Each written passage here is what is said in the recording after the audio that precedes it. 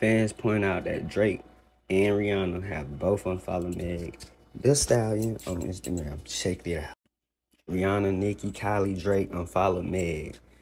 Fortnite removed her song from the game, and Rihanna removed her from her site. Megan Thee Stallion literally over, like, I'm not even joking. Like, she's over. Y'all, Rihanna, Drake, Nicki Minaj, and Sierra unfollow her. Y'all think this a game? Y'all see how this industry junk go for real? Whoa, wait, there's more.